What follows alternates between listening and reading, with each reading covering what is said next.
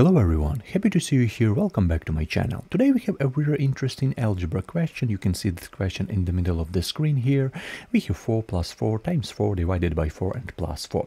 And what is the correct answer? Right now let's pause the video and let's remember our school knowledge, let's remember our algebra skills. And right here we have 3 options, option A, option B, option C. So right now choose one option, what do you think is the correct answer, and write your answer down into the comment section, and a solution, write of course the solution down into the comment section. It will be really interesting to check our solutions in the end of the video. Okay, so here's our question. You can see this question right here in the middle of the screen, and right here we have a lot of mathematical operations. We have right here addition, we have right here multiplication, we have right here division, we have right here addition once more. And what makes all the difference in the world is the order we do this problem. Okay, do we do maybe addition first, or do we do multiplication first? Do we do maybe division first, or this addition from right to left side? And it turns into a big argument. A lot of students confused about the first step, what we need to do at first, addition, multiplication, division, or this addition. And it turns into a big argument. So right now let's try to figure out what is the correct order to do this problem, because right here obviously whatever order of operation we select is going to create a different answer. For example, if we start with multiplication, for example, we have 8. If we start with division, we have, for example, 12. I don't know exactly, but this is like a quick example when we use different order of operation and we have a completely different answer. It's not good thing in terms of math, because in terms of math, when we have addition, when we have multiplication, and when we have division, we need to know what is the correct order to perform these 3 mathematical operations. Okay, we need to know 100% what we need to do at first, for example, multiplication, division, or addition, And for this step, we need to know a little bit about order of operation. So let's look closely what I mean right now. Here's our order of operation, and this order of operation is called PEMDAS order of operation, but maybe you know a little bit about BODMAS. It just depending on what country you live in. For example, this BODMAS mainly used in India and the UK. This one is PEMDAS is mainly used in Canada, USA, Europe, and a lot of these things. Okay, this is like the most popular one, but to be honest, when you use BODMAS, nothing changed for you. This is absolutely great thing. And this is not an English word PEMDAS. This is like a checklist. So each of these letters stands for something, and I'm going to explain it in a strict order from left to right, because on the left side we have higher priority, on the right side we have lower priority. So let's start, for example, with letter P, which stands for parentheses, and then of course each of these letters we will scan in a perspective of this question. Okay, so letter P stands for parentheses. We are talking about this type of brackets, this type of squiggly brackets, this type of brackets. We are talking about this group and symbols. Right now let's scan our question. Where do we have group and symbols? Right here, I don't see any of those. We don't have any like parentheses right here. We don't have any of those, so we can actually get rid of this parentheses part. So let me just skip this part. After parentheses, we move forward to the next step. The next step is exponents. Right now let's find where do we have exponents, and you don't need to be confused about this part, because this is powers. We are talking about, for example, 2 to the power 5, 4 to the power 10. We are talking about this thing which is called powers. And right now let's scan where do we have maybe powers in our question. Let's look at it. I don't see any of those. We don't have any 4 squares. We don't have any of those, so we can actually skip this part. We don't have any powers, so we can actually skip this exponents part. Really great.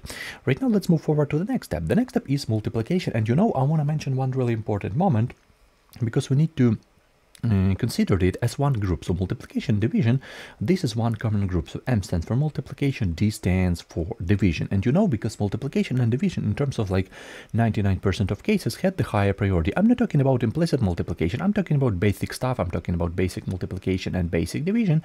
Whenever we have a mixture of multiplication and division, so for example we have 2 times 2 divided by 2. Whenever we have a mixture of multiplication and division, we need to perform it in a strict order from left to right. Right here we have 2 signs. So the first sign from left to right, we need to perform multiplication first. But one really interesting tricky moment, whenever we have, for example, 2 divided by 2, for example, times 3, we need to perform it in a strict order from left to right. And in this case, the first sign is division. So right here we need to divide it first, because division comes first from left to right, and right here we need to multiply it, because right here multiplication comes first from left to right. So right now let's look closely at our question. Multiplication, division, I'm pretty sure we have this sign, so let's underline where do we have it. So addition, we are not interested in that. Right here we have multiplication, so we're interested in this, and we have division, we are interested in this in this part. And right now, as I told before, we can easily put imaginary brackets only in our head that we need to evaluate this expression right here. So plus right here, let's use imaginary brackets right now. So 4 times 4 divided by 4 and plus 4. So right now let's use imaginary brackets or something like that, that we need to evaluate this expression at first, because we don't have parentheses, we don't have exponent, and the first thing we have right here is a multiplication division part. Of course, right now let's scan what sign we have first from left to right. We have two signs. We have multiplication right here, and we have division. And right now we need to scan what is the first sign from left to right. Of course, left side is right here, right side is right here, and the first sign from left to right is this multiplication. So we need to multiply 4 times 4. Okay, what do we have as a result? We have 4 plus 4 times 4. So let's keep these imaginary brackets, like for better understanding. 4 times 4 equal to 16. And we still have this division. Don't forget about it. We haven't completed yet. So division by 4 and plus 4. So right now we need to complete multiplication part. It's really great. We complete it. And right now we need to, let's underline this. Okay. And right now we can easily complete this division part. Let's do this right now. So as a result, we have 4 plus, we don't need this imaginary bracket anymore, because 16 divided by 4 equal to 4. And this addition by 4 on the right side. So right now, as you can see, we complete this, maybe the hardest one in this question. We complete this part, which is like the hardest one. We complete this multiplication part. We complete it.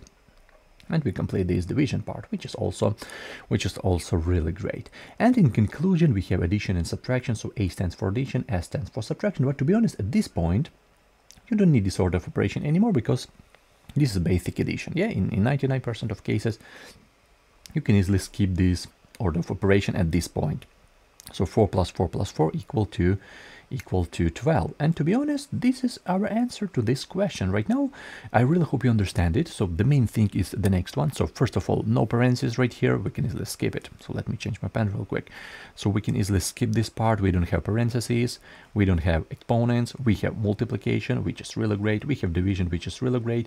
We have addition, which is really great for us. And to be honest, in this perspective, you can easily see, in this horizontal perspective, you can easily see what elements have the higher priority. Of course, this is a group, but to be honest, multiplication division group has the higher priority than addition and subtraction. And from here, I want to underline, I wanted to tell you the main important rule in this case, because multiplication division mixture is all the time before addition and subtraction. Okay, addition and subtraction. So the first thing, the key moment right now, you need to evaluate the expression with multiplication division sign at first. Yeah, here's our first step, and then you need to go, in conclusion, you need to evaluate this expression with addition and subtraction part. So the first thing is this one and this one, and the first step, and the second step is addition and this addition. So multiplication division have the higher priority. And right now, let's look closely at the beginning. We have our answer, our 12. Let's look closely, maybe we have our answer right here. Yeah, we have it. So this is our, looks like our answer. But you know, I want to show you a really interesting trick right now, because here's this question is very tricky, because if you look closely in the middle, so let me just erase all of this stuff real quick. Yeah, let me do this real quick. And right now, let's look closely at our question. So what do we have? Here's our expression. And to be honest, if you look closely at this one, okay, 4 times 4 divided by 4. A lot of students like don't pay attention to this expression in the middle. But if you look closely, we just multiply this 4 by 4, and then we divide this 4 by 4. To be honest, this is completely the same thing if you're talking about addition, subtraction. For example, just imagine this thing. We have 10 minus, let's start with the plus one. Okay, so we have 10 plus 3 and minus 3. So what we did right here, we just add to this 3. So let me just, okay, let's start with this point. So we have 10 plus 3 is 13, and minus 3 we have 10. So it changed nothing. I want to say you like that. So okay, so it changed nothing. So to be honest, we add 3 and we subtract 3. It changed nothing. And in the same way works absolutely with multiplication and division. For example, we have 10 times 3 and division by 3. So what we did right here, we multiply it by 3. We have 30, and then we divide by 3, so we have the same 10. So this expression right here change absolutely nothing. Okay, multiplication and division by 4. So we can easily reject this thing. We can actually skip this part. And what we still have? We still have 4. We still have plus 4, and we still have plus 4 in the end. So to be honest, this is absolutely the same the same 12. This is extremely important trick. I really hope you understand it. This trick will help you definitely in your algebra adventures. Yeah, this is a really great tricky move. So if you choose 12 as a correct answer, you can easily be proud of yourself. Everything is absolutely great. If you choose 8 as a correct answer, well, you need to review a little bit your basic math, because it's a wrong answer in terms of like any order of operation. This is a wrong answer. And of course 16, to be honest, this is absolutely wrong answer. Of course, it depending on what country you're in and what order of operation you prefer, but in my case, according to PEMDAS, according to BODMAS, and according to the most popular internet library, for example, you can easily plug in this question on your calculator on your internet library, and in 99% correct answer will be 12, which is absolutely great. So you need to review a little bit your basic math when you choose correct answer 8. You need to review a little bit your basic math when you choose option C, and you can easily be proud of yourself when you choose this answer 12. This is also really great. And in conclusion, when you want to check this question on your calculator, just try to plug in the whole problem from left side to right side, because sometimes happen that when you plug in this question on your calculator, you plug in, for example, 4 plus 4 from the beginning, and sometimes calculators say, okay, here we have 8.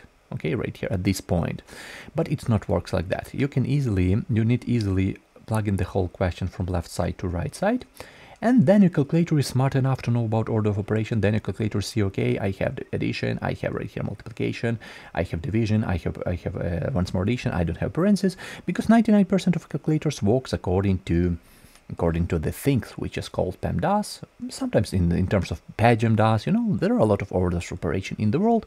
I'm talking about the most popular one according to PEMDAS and BODMAS.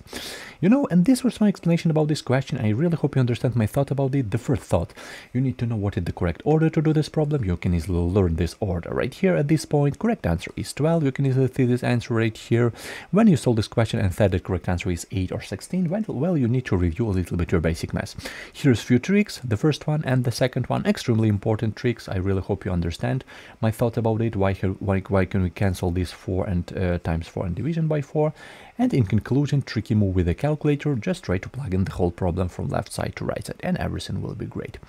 So thank you everyone for your time. Thank you everyone for being here. I really appreciate it when you look at this question, when you solve this question absolutely correct. And wish you all the best in life. You can also leave your response down into the comment section. I really appreciate it, and I really hope you enjoy this content. I make quick and like a basic math question. It's not that hard. There are a lot of channels on YouTube which use, for example, which solve higher mathematics question. I don't need it. I want you to look at this relaxing quick question, and I really hope you enjoy it. If you do, you can easily support me with a like or dislike, doesn't matter. I really appreciate everything. I really appreciate your response. Thank you everyone for your time. Wish you all the best in your life. See you in the next videos, and take care of yourself. Have a great day.